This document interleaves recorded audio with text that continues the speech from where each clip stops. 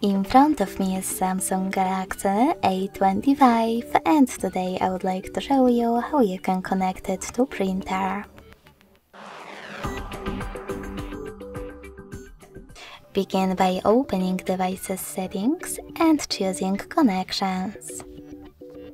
Now tap on More Connection Settings and click on Printing.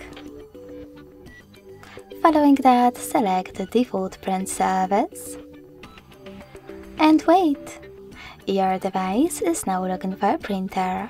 When it finds one, it will connect to it. To use a different service, disable this one first thanks to blue switcher at the top. Go back, hit download plugin and install the best one for your printer. When it's ready, just go back to the same settings.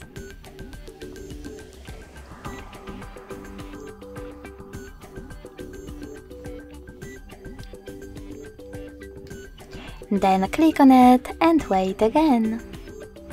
Thanks so much for watching. If you enjoyed this video, don't forget to leave a like, comment and subscribe. Bye!